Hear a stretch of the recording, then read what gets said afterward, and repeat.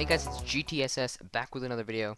In this video, I want to show you guys Project Spartan's new features as of Windows Technical Preview, Insider Preview, build 10,130. So I want to go ahead and get the three major features that Microsoft talked about from the start out of the way. First one being making web notes on any website, whether you use the touch scribble on it or the text box desktop version. You can do this, you can save it, share it to friends, you can do it pretty much anything with it. That's the first major feature that Project Spartan has been Microsoft Edge has been touting for quite a long time. And the next feature that I want to demonstrate is the reading view feature, which actually crashed on me last time I tried it. So let's see if it works. It works. So as you can see here, here's a website in reading view mode. It makes it very pleasing to the eye to read, and then you can just hop out of it by clicking it again.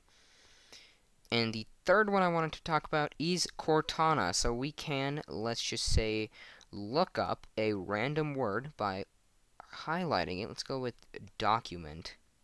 And then we can right click and click on Ask Cortana, and Cortana will pop up on the right side and give us a definition and other searches and stuff, usually from Wikipedia. So this is one example. Now, it's supposed to be working with like other stuff, so let me look up walnut. That should be nice. So again, as you can see, we get pictures. It's actually really awesome. Nutrition facts from Bing. I mean, that's a lot of calories, but I mean, this is good. This is a very handy tool. So that was those were the three major features I wanted to get out of the way before moving on to the more small ones, but the ones that haven't been, the ones that weren't enabled in the previous build, but are enabled in this build.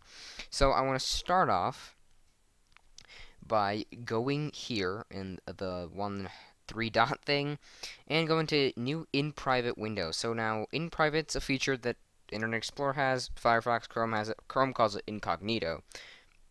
And this pretty much does not store any cookies, history, temporary files on your PC, and it just deletes all the temporary data when you're done. So this is sort of just, if you're doing something private, this is what you would do it in.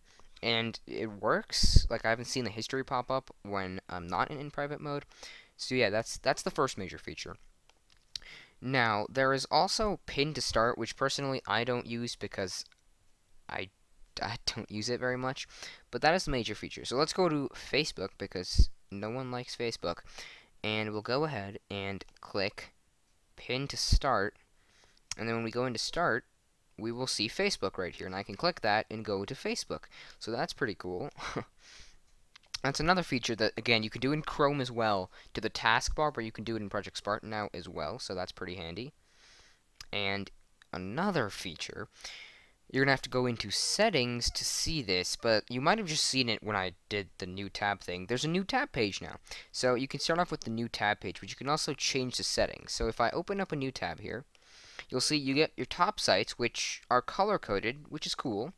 And you get to search Bing or your web address to type in a web address. You can change that default search engine, but that feature, oddly enough, hasn't been enabled. And you also get your articles here, just from MSN, which, again, no one uses, but apparently it's on there. And you can go into settings, and you can actually modify the new tab page if you don't want these MSN stuffs all over your page. And you can just click on top sites, and then click on a new tab, and it doesn't work. So as you can see, a lot of these features still aren't ready, but they're there. And another theme of features that are there but aren't ready yet is, again, you can't change the search engine yet, but it's coming.